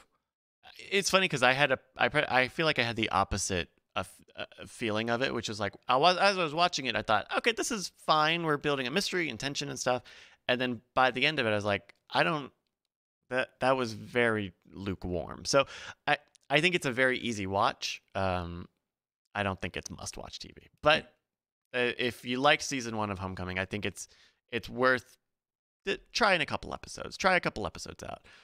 And know that Sam Esmail is very much not in charge of this thing or not directing this. So, Homecoming. Andrew? My pick is, I'm going to pick again because it is an amazing book. I'm still in the process of reading, but it's just every page is wonderful. And I'm actually not going to pick How Innovation Works. I'm going to pick getting 2 copies of How Innovation Works. You know what's funny? I don't know why I haven't dived into it. I think it's like I know I'm going to love it so much that I'm holding off like a dessert. I already have it in my Audible queue, but I'm so thrilled to hear at this point you've been with it for a while. Would you say as good as The Rational Optimist? Is it better? Or? So I would say that and I am I'm very lucky that I had a friend that was very good friends with Matt Ridley, and through that friend, I got to hang out with Matt and spend some vacation time with Matt and get to know him. And so, I just clarify like how I know him is because I have a buddy who was good friends. I'm like, oh, you should hang out, whatever. And I got to see sort of behind the scenes of when he was working on the Rational Optimist. And the Rational Optimist was, I know he wanted that to be kind of a sort of big argument for optimism and whatnot, looking how things get better and all that. And he kind of felt like it didn't quite do what he wanted it to do. You know, as far as that narrative, and that's my understanding, was he felt like this was sort of what we wanted to be, this very persuasive thing, and it didn't land the way that it did. Whereas I think this is a kind of a more persuasive thing of getting to the nuts and bolts of innovation and showing why it works, why it flourishes under free societies, why when you have free exchange and you're able to trade, and why these things, why you get more innovation, which sounds obvious, but then we have a lot of policies and things that are counter to that. And so I think that the examples he gets into are wonderful. And I think he just makes a very good case. And I think that you just walk away with just a lot more powerful storytelling to go through of examples of this. And so I'd say that's sort of the beauty of it is you walk away with all these examples to say like, oh, this happened because this, and that led to this. If we didn't have that, we never would have got there. And sort of destroy some of the myths of, you know, like, well, I love NASA. And people will go like, well, NASA gave us this and this. I'm like, hey, I love Xerox PARC. Xerox PARC gave us this, this, this, and this. I love, IBM's research labs, gave us, things like Unix and underlying things and stuff. And if you want to argue that putting money into an innovative organization is going to give you cool stuff, you are right. But if you want to argue what's the most efficient way to do that, I don't know that it is a government one. I don't know that it's not, but I know that I can show you all these examples of, and even you watch these research organizations of where Lucent and other things eventually sort of fell because they became more about pure research and not market stuff, not stuff that was actually going to move the needle on stuff and whatnot. And he makes some very good points too about how like we always think that sort of pure science drives engineering, but it was like the steam engine's actually how we started to understand thermodynamics, because we're trying to figure out how to make better steam engines. And we're trying to figure out why do they work and not work, and where is the heat loss coming through. And we're trying to explain these things. And that drove a ton of thermodynamic research. And it wasn't sort of the other way around where somebody, Boyle was just like, I'm just going to study the way these gases work. And somebody's like, now I can use it to make an engine. It's like, nope, kind of the other way around. So I think, Brian, I think you will love it. Absolutely, absolutely love it. Cool. How innovation works. Gentlemen, it's been weird. So I think the iPad has charged enough. I'm going to swap these out for the tethering because it looks like some phone calls were coming in that couldn't be answered. Okay. So we'll see if that's able to work quickly. I'm let my air run for right now. All right. We'll probably lose the Skype call here, so we'll probably get you back in just a moment. Just a moment. Hello, everybody. All right, we'll get ready for After Things. We'll have to keep After Things really brisk. We did get started a little later, which is our fault. And there goes Skype. Oh, but Justin and Andrew, I guess, are still on the audio line, so. Yeah, no, I can still hear it. And actually, I can still see Andrew's face. Oh, I can see Justin's face. Oh, I can just see Andrew in the middle of drinking water. So I'm going to take him off the screen. No, I'm still drinking it. Oh, he's not finished, you son of a bee. No, it's good to hear the Opal on a dedicated line. Yeah. Definitely a lot better than watching it collapse under the weight of bad internet. Yeah, definitely. All right, let me see if I can get connected. Our friend Brett Roundsville retweeted. Apparently, the way they're doing baptisms is priests with water pistols. Oh yeah, no, there's like a whole like a compilation of that. So funny. Yeah, it was when you were mentioning the coffee maker thing. While I was talking about Homecoming, Andrew. I think it threw Brian and I off for a loop because we're watching Larry Sanders for spoilering time, and one of the episodes, that's a minor plot point where they buy a coffee machine so that one of the assistants doesn't have to go out for Starbucks, and the coffee is too hot and it's not good, and so they go back to Starbucks. So I think we were a little thrown by that. I'm just a man of the times, you know. I just pick up the zeitgeist. All right, let me see if we can get some. Oh, I might have to reset the switch here too. Yeah, I'm gonna have to, give me 1 sec. You got it. I'm gonna go take a restroom break. You got it. I'm gonna stay here.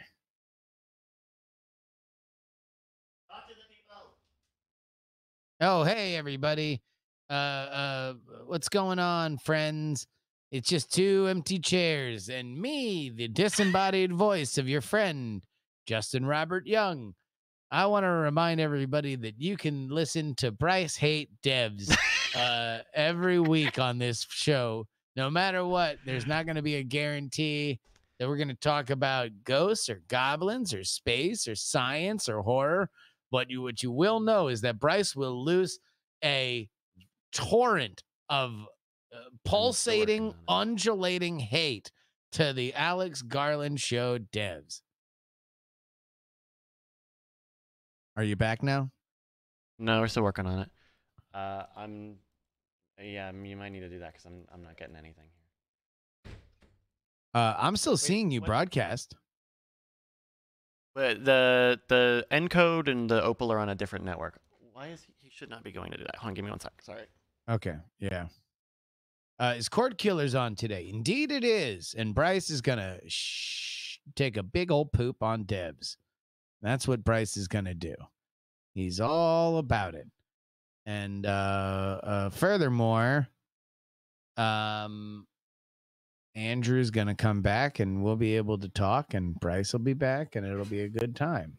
You know, I was talking to Bryce about the problem of what may have been the illegal bombing in North Korea, of Korea, in Vietnam, across into like Cambodia and stuff to destroy the North Vietnamese, supply lines, and the tragedy of how this would. And Bryce says yes, but it wasn't as bad as Devs.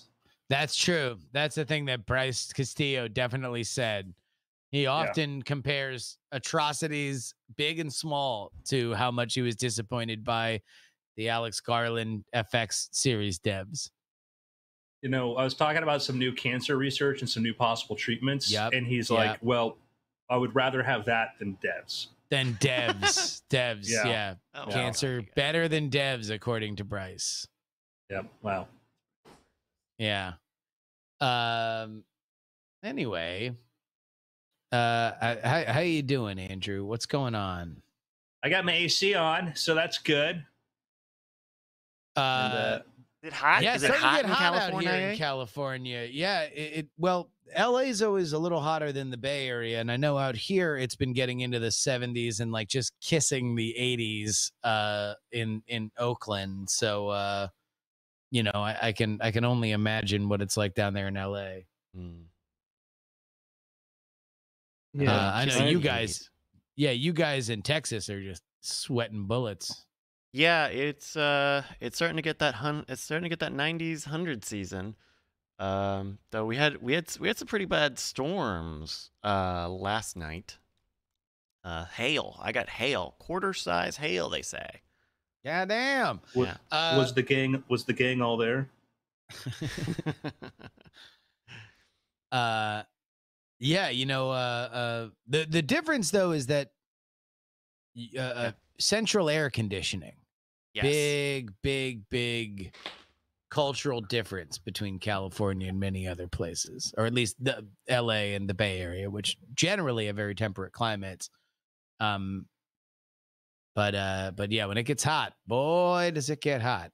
I guess New York didn't have central air conditioning in any apartment that I lived in either. You just were relying on the window units. And it's interesting because like New York's one of those things where you talk to certain people of New York, like, well, that's when we go to the Hamptons. And I'm like, everybody? Is like everybody go to the Hamptons? No, not everybody. The hottest I've ever been when I was living in Jersey City. and it was so hot. We went out to Coney Island. Yeah. Just to be by the beach, but also because they were doing a screening of The Warriors, which was really great. But That's also a great it was like, movie to watch and then take public transportation back. exactly. No, it was actually awesome. It was when the Draft House was doing their like rolling road show of movies. So they were playing like Clerks in like the parking lot across from the actual convenience store, and The Warriors out in Coney Island, and I think they did like Field of Dreams in like a big field in Iowa in summer. Like it was pretty rad. It was funny because at that point I don't know if they really even had much of a footprint as a brand beyond like Texas, and I think they'd sold some licenses for stuff in like Virginia. So I have I don't know which were the Czech or the Polish version of one of my books. All I know is one of my fans put this photo up on Instagram of her holding the book, and that's like blood on her hands and stuff. Oh my God. I liked it. I don't know what I'm liking, but Yeah. I guess she's a fan. I have no idea. I have no idea. I don't understand. All right, there we go. There's. All right. So now we need to keep it even more brief. Yeah. You didn't get out. We got this. All right, So I'm putting there. I have no idea what's going on here, but I approve. join call. Join with video and audio. I want to add this for you guys just as we go into after things, but there is a level on the Politics Patreon where at $10 I will read your name at the end, and somebody has just pledged that amount for under the name I Pooped My Pants, and the email they've used to set up their Patreon account is "You better read this on the podcast" at gmail.com. That's amazing. That check clears. Look, we had to deal with that with the giant plaque for the Founders Club. There's one who the name they wanted on there was definitely just a lot of 8 = D's. Yeah. And it's just like, yeah, no, we're going to spend thousands of dollars on this giant plaque that's guaranteed to last for centuries, and it's going to have an ASCII wanger on it. Yeah. Okay. All right, we've got yes, right? The answer is yes. Right? Oh yeah. Yeah, of course, yeah.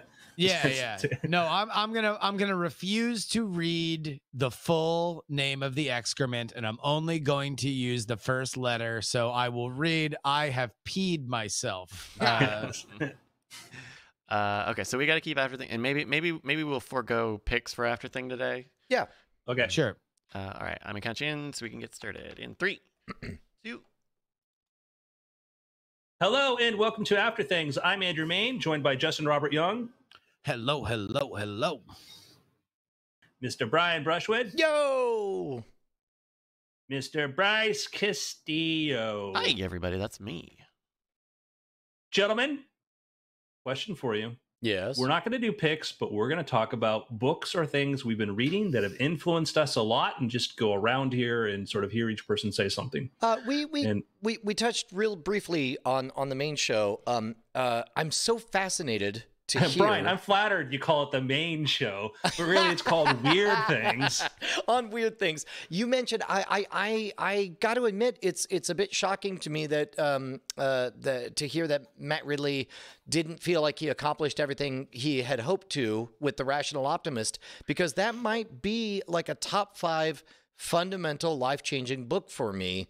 It's so interesting. That along with The Righteous Mind and some others. Paraphrasing and reading between the lines, that I think that he has made some wonderfully cogent arguments before. And I want to clarify. Like, I think that for him, I think it was a powerful book, but I think that he wanted to try to really sort of make this case sort of as a way to sort of do this And I think that that's what the new book, How Innovation Works, is really trying to get into the heart of how innovation is what pulls us out of these things. Yeah, that I guess whenever somebody asks like for just a general recommendation, it was a magical year that I had that perfect trifecta of reading The Rational Optimist, followed by Abundance, and then the next book I read was Better Angels of Our Nature, the Pinker book, and I was late to that one. And then later thinking Fast and Slow or whatever. But what a remarkable, just mind blowing 1, 2, 3 punch that was for me. In terms of, and for the unfamiliar, we've talked about them a lot. But basically, the overall thesis is not only are things not as bad as you think, they're better than they've ever been. Yes, including World War II. Like even if you loop in World War II in there, just objectively by every standard, everything is better than it's ever been. And it very much looks, if you look at the data and you were a betting person, that things are only going to get better from here, which is just a remarkable thing. And we need to clarify too, because every time we say this is people will just sort of get to the end of that statement and they won't read the rest of it. We're talking for people at the bottom. We're talking for people economically, for the poorest people on the planet. And whenever we talk about, and that's an argument that Matt's made and others have made, is like, when we talk of prosperity, we're not, we go, and the rich get richer. Like, yeah, and the poor are getting things like running water and electricity, and these things are happening. Not as fast as we want, but the bottom 30% have had their quality of life has improved dramatically over the last 100 years. And that's a thing that just frustrates me, because every time we bring up like, oh, how look great are I? Like, oh, what about these people? Like, no, that's who we're talking about. Well, and I think that that's a general theme of understanding that you can appreciate a trend line while simultaneously being able to like say that we should and can be better, right? Like I think that that's something that gets conflated to me, or gets conflated sometimes to say like, oh, things are better now than they've ever been. That's not the opposite of let's continue to make things better, and all the pain points that we can point out. Yes, cool. Let's continue to go forward. If anything, this should only serve to say we can move mountains. We can continue to create a more just society. Yeah, it's the recent parallel that I'd heard that stuck in my mind is mercy and justice are not opposites of each other. They exist in parallel to each other. Yeah. Justin? Man, you know, the stuff that really stuck with me, we're talking about like things that really affected our thinking and our lives. Yeah.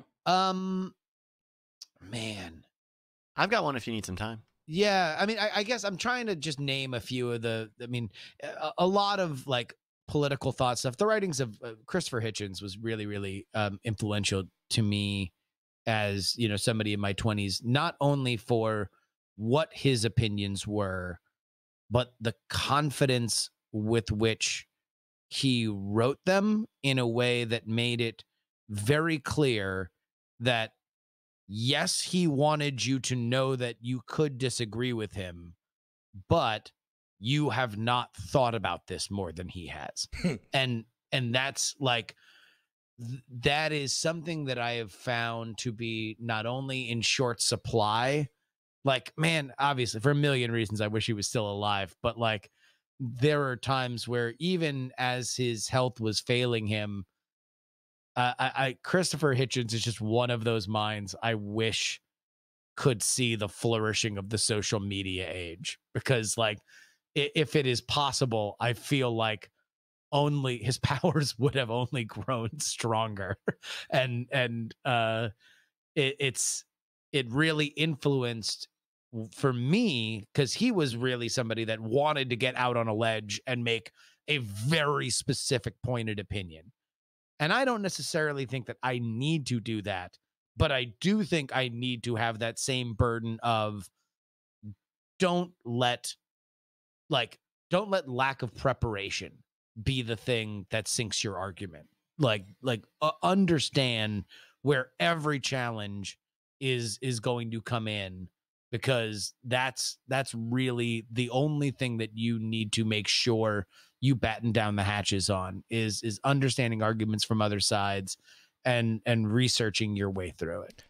Man, I'm really glad to hear you phrase it that way, because I spent a fair bit of yesterday sort of making plans for disasters that have not happened yet. And we've talked about how, you know, the trope is that Napoleon was not a great tactician. He just bothered to sit down and think about everything that could go wrong beforehand, and then say, well, if then, you know, what will my plan be? And as a result, it looked like he came up with brilliant strategies in the moment.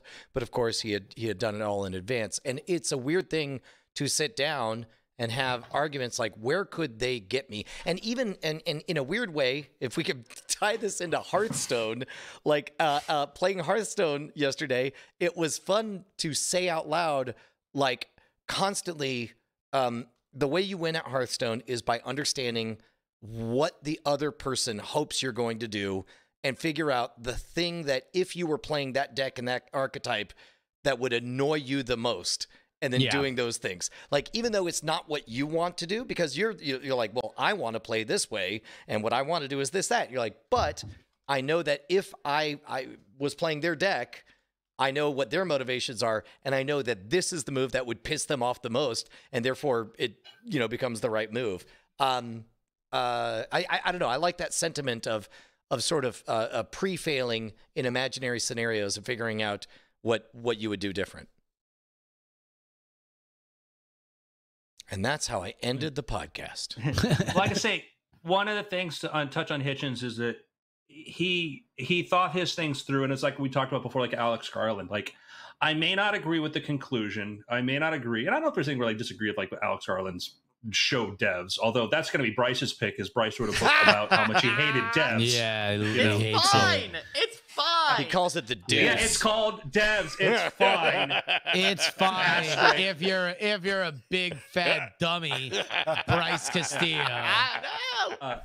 With Hitchens was like, you would reach a thing, like, I don't know if I agree, but I felt that argument was so eloquently made that now I understand that other point to it. I understand that other side to it, and it just that is sorely lacking. And we live in an environment where we don't really often want to entertain opposing points of view. You know, our way to handle, you know, disposing different points of view is not to understand their arguments and to disagree with them on points. It's to just not hear the argument.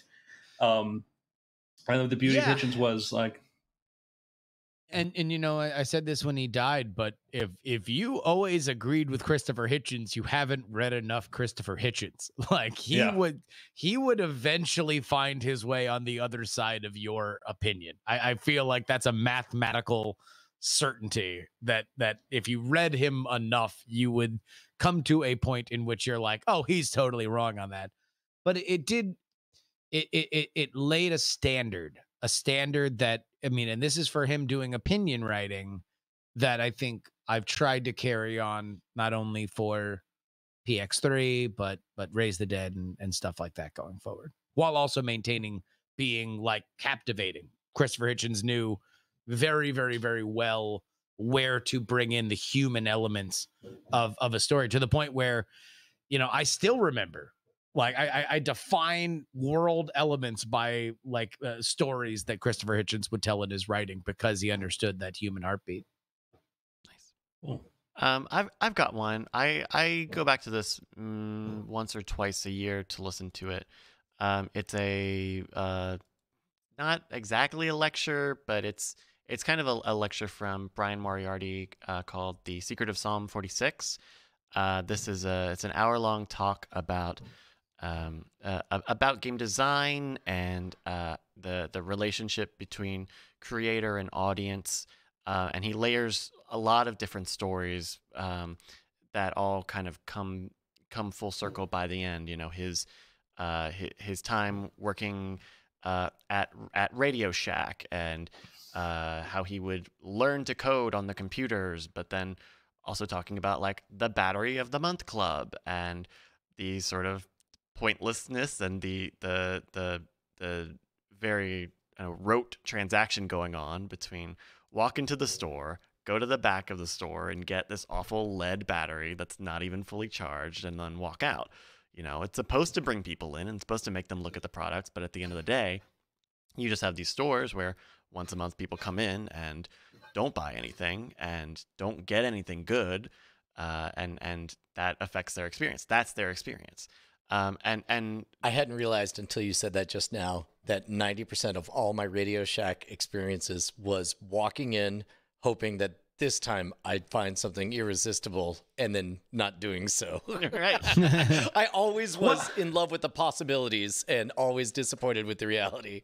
Why I loved my Battery of the Month Club card as a kid because I had that and I had my Albertsons cookie credit card too. Ooh. But the other thing too is Radio Shack had that. Remember that Superman comic book that ended up being about like the TRS-80 or whatever they would put out? No, that sounds awesome. Oh yeah, that was another thing. So sorry, Bryce, didn't interrupt. And so he merges, that between talking about things that are awesome, awe-some, the work. He spends a lot of time talking about the works of Bach, a lot of time talking about the Bible, a lot of time talking about William Shakespeare. Spends a lot of time talking about, and he prefaces it with the insanity of it, but he gives a very fair shake to like the Shakespeare authorship issue, right? Like how does whether or not it was actually who actually wrote it, and at the end of it, I'll cut to the chase a little bit, but the short thing that you take away is like great things are generous and great things are giving, and that influences a lot of my work in terms of if I'm putting together a podcast, if I'm working on these shows, if I'm working on these videos, if we're coming up with ideas for things, and how the reason that we love these great works is not because they have a lot of depth. It's not because they have a lot of mystery or very sophisticated, deep, possible. Oh, Bach made all of these rounds and he hid all of these secret messages. It's because they were giving. Even on the surface level, they immediately gave you something that was incredible. And on top of that, they have all of these deeper levels. Or, in the case of the Bible, he mentions like the Bible may have been the only book you had for a lot of people, the Bible is how they learn to read, how they learn to speak. And those are great things, not because they're large, and not because they're deep, but because they are giving. And so I once or twice a year spend the time to listen to it. It's a really fantastic. Where can I go to make sure that I hear this? We'll have it in the show notes here. If you Google The Secret of Psalm 46, he's got a website with an audio recording and a transcript. There's a version on YouTube. I found out about it because it itself is an Easter egg. This lecture about Easter eggs is an Easter egg in the 2016 game The Witness, where you have to sit and listen to it for 1 hour for the moon to very slowly make its way through a video. And so I really think it's a great listen. He's a great speaker. This most recent version of it from whatever year, I guess 2010, is like it's a very nice recording. And it itself is free. I think it is also, in that way, a generous story. I am unbelievably excited to hear this because it touches on what I think will be a fairly significant part of whatever this book is I'm writing, that I've thought of as the bunny on the table. I don't know if I've talked about this part, but wherever we're at now, I always go back to the very, very beginning was trying to learn to street perform. You're on a street, you have traffic, you have eyeballs, you have a story, you're ready to perform. You got your fire-eating sticks and your straitjacket and everything. All you need is somebody to start performing for. And so I tried, bluff and bluster. Hey, everybody gather around. We're about to have a show, doing the Bally thing. Or I tried sincerely like, hey, come on over here, do me a thing. But ultimately, all of those amounted to some kind of cashing in before I had earned anything. And then years later, I read a book, Be a Street Magician by David Groves, and he started all of his street performance shows by just sitting casually behind a table with a deck of cards with a bunny rabbit on the table. And he would just wait. And sooner or later, with all those eyeballs coming and going, this self-contained unit of story, what I've come to think of as the gift, the bunny on the table, would engage someone and somebody couldn't resist and would come over of their own volition and start petting the bunny rabbit. And then that was the moment that he would casually say, well, you know the rule. If you pet the bunny, you got to pick a card.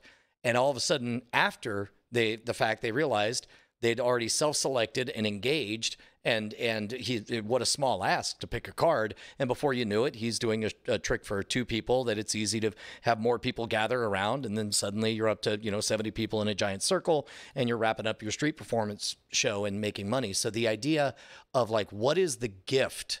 What is the single self-contained unit of story that you are giving to the world has always been, long before you harvest that goodwill or attention, has always resonated with me. So I can't believe that we haven't talked about this, but before this, I'm really excited to take a listen. Yeah, I think all 3 of you would really get a kick out of listening to The Secret of Psalm 46. It's Cool. great. It is. Cool.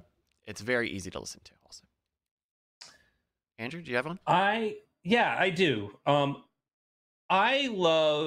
I love to read large books and things like this, but often I don't finish them. You pick up like a 400-page book that's on a particular topic and it's exciting, and often you get the basic thesis, and the rest of it is sort of reinforcing that. And I don't have patience. And I admit that for a guy that, tries to be informed and stay on top of things, I don't finish a lot of books. I just don't. I get into it, and then I'm like, oh, okay, I'm going to move on because, 1, maybe my attention span, 2, I think the way books are written for the book market, etc. But also, though, sometimes you really want to get into a subject and you want to kind of dive deep, and it can be intimidating. One of the things that I try to do is I try to find the least intimidating way to get into it.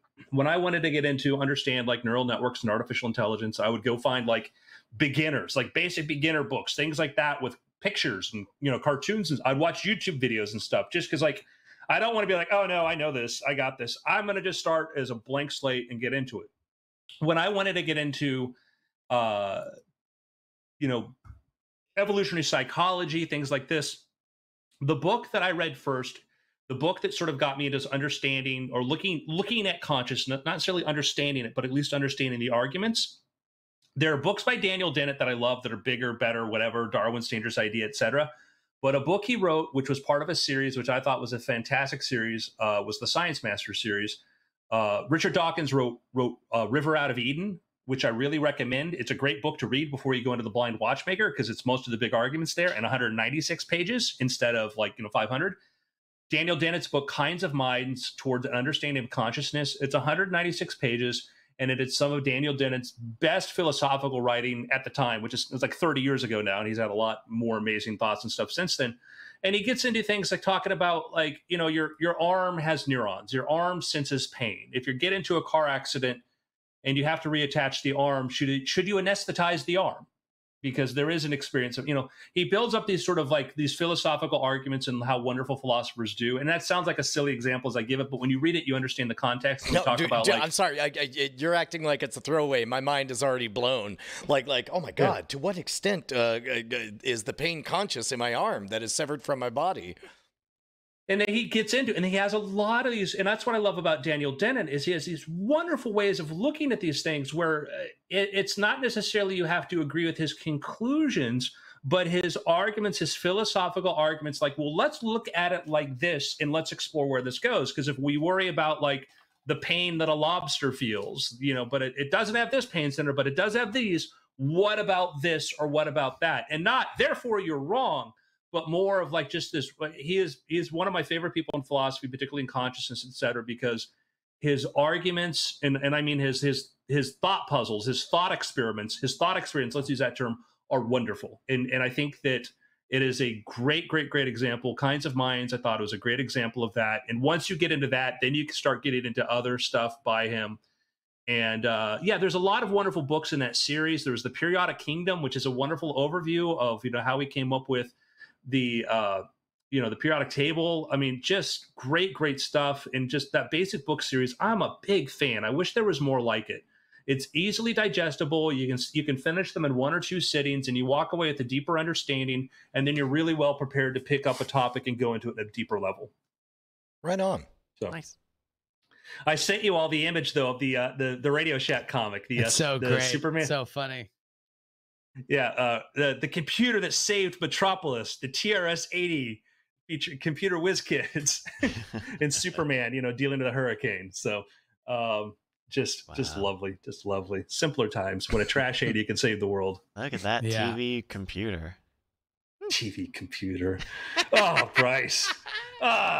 You'll never know the joy of when an audio tape cassette player attached to a Commodore 64 finally finished uploading Beachhead. I mean, it's like, Yeah. oh my gosh. Yeah, waiting a half an hour to play Frogger.